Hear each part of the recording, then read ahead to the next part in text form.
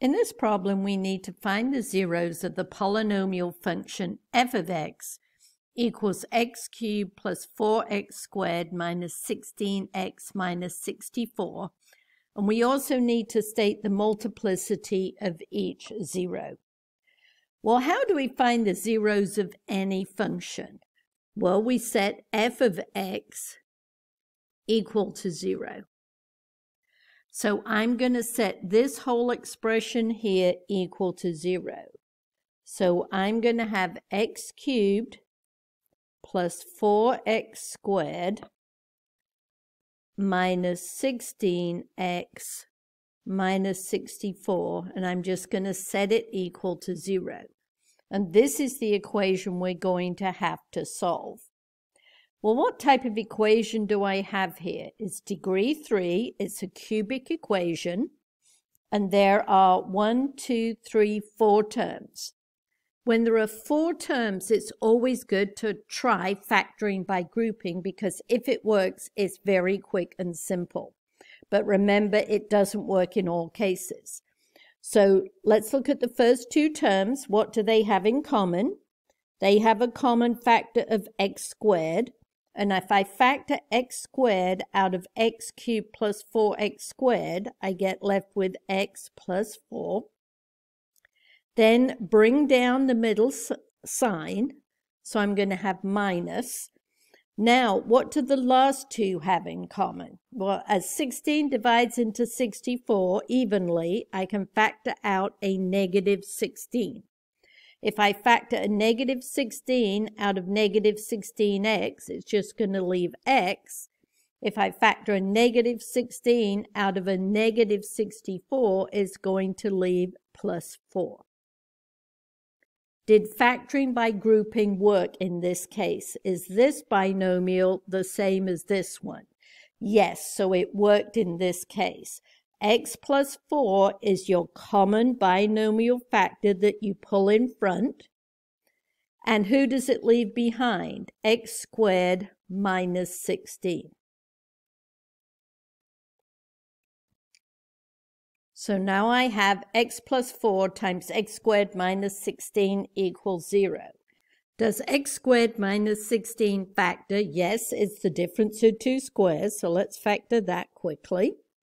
So I have x plus 4 times, here are my 2 binomial factors for x squared minus 16.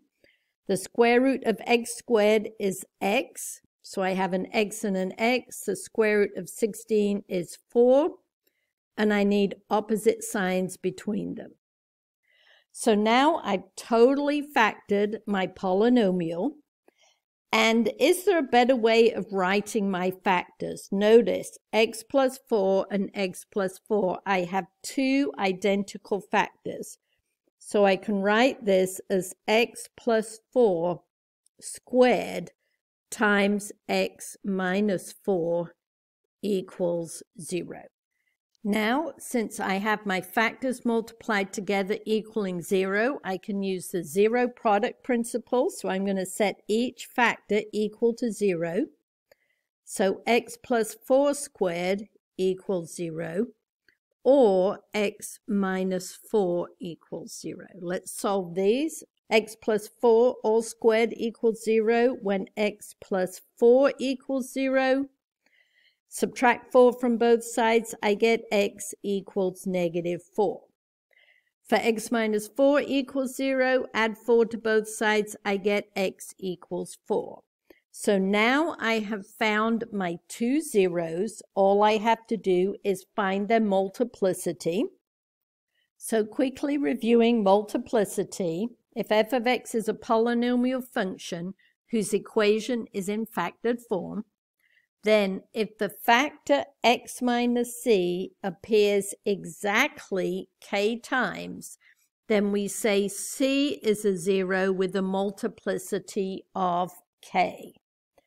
So in our case, I have x plus 4 all squared. How many times does that factor occur in the equation? Twice. So I know that x equals negative 4 has a multiplicity of 2. And if we look at our other 0, x equals 4, it came from x minus 4. And how many times did it occur? Remember, there's an invisible 1 we're too efficient to write up there, so it occurred 1 time. So then I know that x equals 4 has a multiplicity of just 1. So there are the zeros of this polynomial with their multiplicities.